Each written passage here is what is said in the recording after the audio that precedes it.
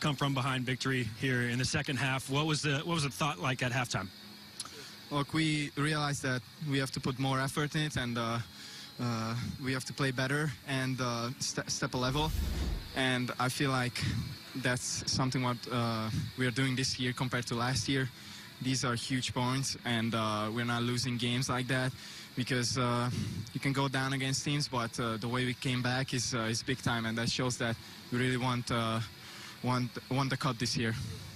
Fourth game-winning goal for you this season. Take me through that play and what you saw.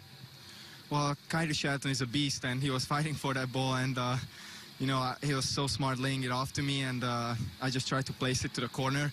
I actually hate turf, and the way the ball bounces, I can never feel if it's going to be low or high, so I was so happy that I could score that goal. And the second one also, Kyrie, that was amazing.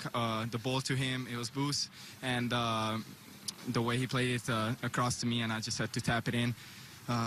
It's awesome, and you know, I have to score goals because Johnny told me he's winning the race, so I have to catch up. So I'm close again. The season is not over, so let's go.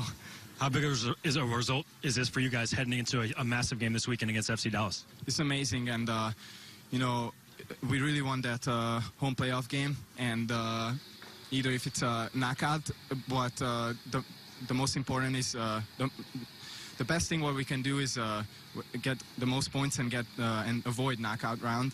And I think this is a huge step towards it. And you know, we're flying home tonight and focusing on the next one. There's 2 games left of the season, and we have to finish it strong. Congrats on the brace and the result. Thank you.